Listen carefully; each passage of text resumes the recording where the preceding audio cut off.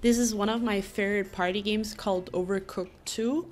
Let's see if you can identify how many business processes are going on in this little video clip.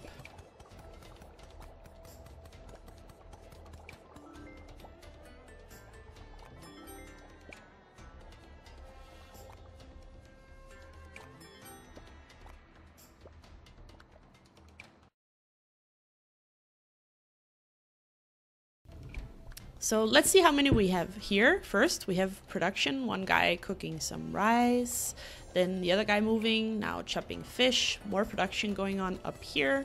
Oh, the first guy's moving again. Oh, he's preparing some food, going to grab rice on the plate, and we have sale.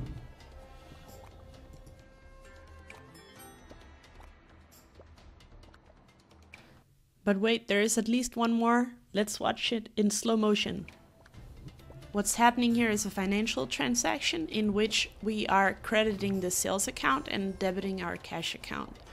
You typically find those kind of information in a grand ledger table in your source system.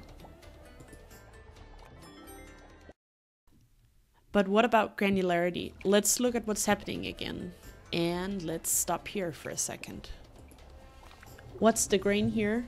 If you say it's every grain of rice, then you're wrong.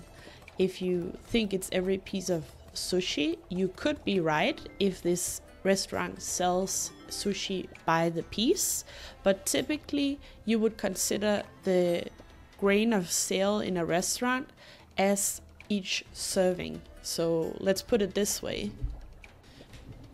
Let's magically change this order.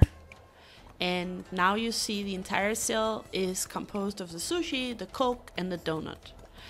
A grain on this sale would be any of the 3 line items this sale generates.